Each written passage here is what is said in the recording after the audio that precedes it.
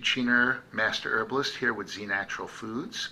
And today's topic of discussion is going to be about the healing crisis and what one should expect when going through a healing crisis in order to reestablish balance and good health within the body.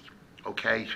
Now, I'm going to start by saying, as a practicing herbalist, one of the things I see day in and day out, and I've seen for the last 16 years, is 95% of the people that I speak to have extremely unrealistic expectations for time frame and for what to expect when going through the actual healing crisis in order to obtain better health and balance within their systems. Okay? And I believe that there are multiple reasons for this.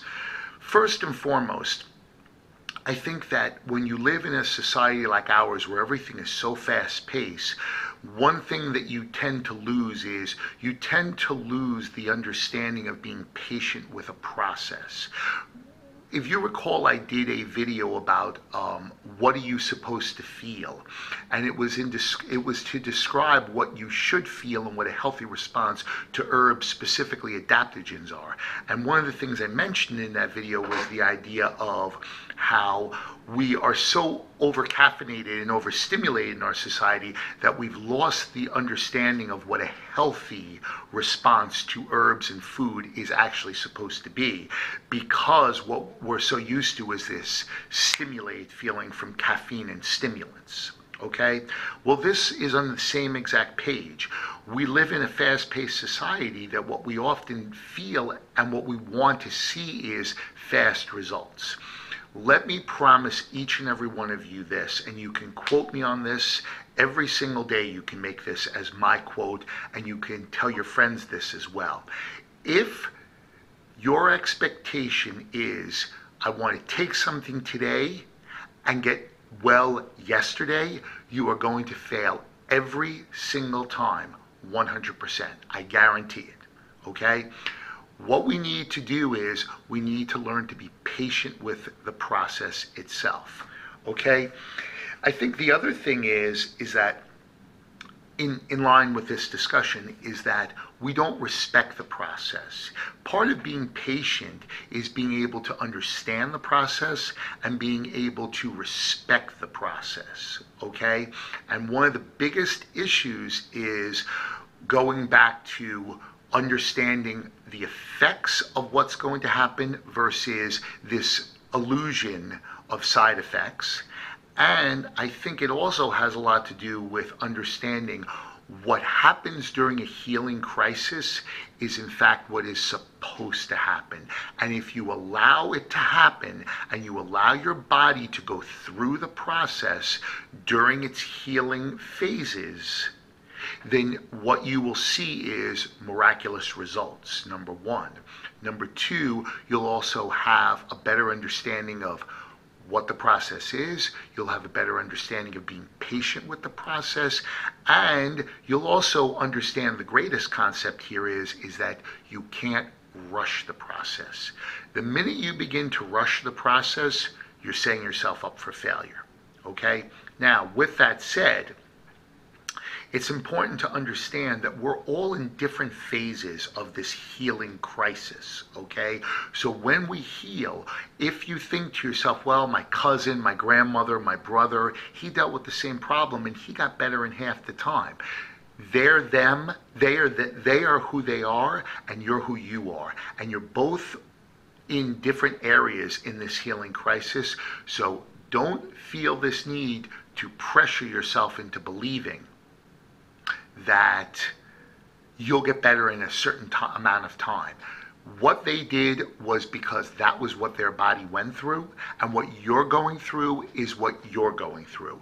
Don't compare an apple to an orange. It's not right. It's unfair to do that to yourself, okay? And it's very unrealistic. And again, you're setting yourself up for failure, okay? Now, what I am going to tell you is that there are certain things you can in fact do during this process to help to stimulate a healing response and make the healing process a little bit easier on yourself, okay? There are three specific things that you can do. okay? First and foremost is to keep your detoxification pathways as clean and clear as possible. The two things that people have in common when they're not well is congested bowels and a toxic liver. There is no way a person can ever be healthy if their liver is congested and their bowels are congested, okay? Because those are two major pathways.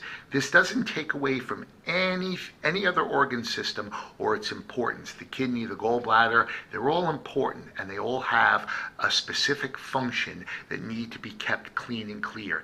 If you want optimal healing, you need to keep those areas as clean and clear as possible, okay? The next thing is understanding the concept of fasting. Now, when you eat food, digestion is the one process that takes up the most energy in the body.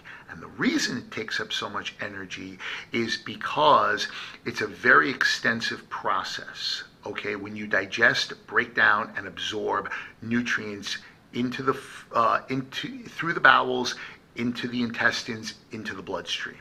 Okay, and fasting is actually eliminating that process completely. So now the energy that was used in order to digest food is now going to be used in the recovery. And I've seen with my own two eyes how people stimulate this healing process tenfold, okay? Simply by just doing a 24-hour fast. Now, there are many different types of fasts: 24-hour liquid fasts, up to a week, juice fasts, things like that. They're all wonderful. My suggestion to you is that if you don't have experience with fasting, don't do it for more than 24 hours at a time, okay? If you have some experience, up to a week with juices and water is perfectly okay to do.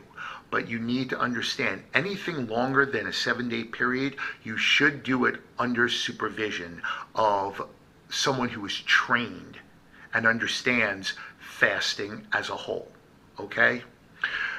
Now, the next thing you can do, or I should say the final thing that you can do to help to stimulate a healing response, is giving the body as much nourishment as possible, where a good percentage of what you put in your body is in liquid forms: juices, smoothies, and herbal teas, okay? Again, what this is going to do is it's going to